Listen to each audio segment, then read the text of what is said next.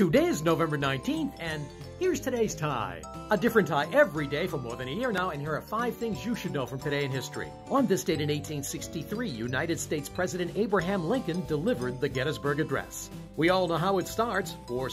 7 years ago, our fathers brought forth on this continent a new nation. How much is 4 A score is 20 years, so Lincoln meant 87 years. In 1939, Flash Comics #1 was published by DC Comics. Flash and Hawkman were born. In 1959, Rocky and His Friends debuted on ABC. Who were some of Rocky's friends? Bullwinkle J. Moose, Mr. Peabody, Sherman, and Dudley Do-Right. In 1965, Kellogg's Pop-Tart pastries were created. And in 2006, the Nintendo Wii was released in North America. Today is also National Camp Day, World Toilet Day, Have a Bad Day Day. No, don't have a bad day.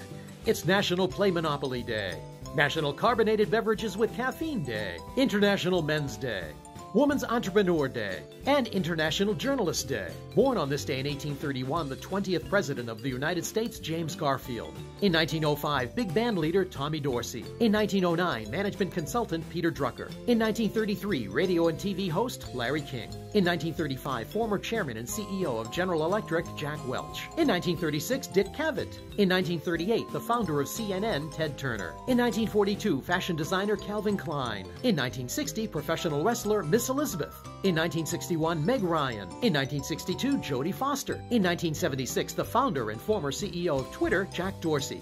What's Twitter? And in 1983, the actor who played Kylo Ren in Star Wars, Adam Driver. Damn, a lot of birthdays today. Still, if it's your birthday today or if it's coming up, let us know in the comments section. And that's just some of what happened in history today.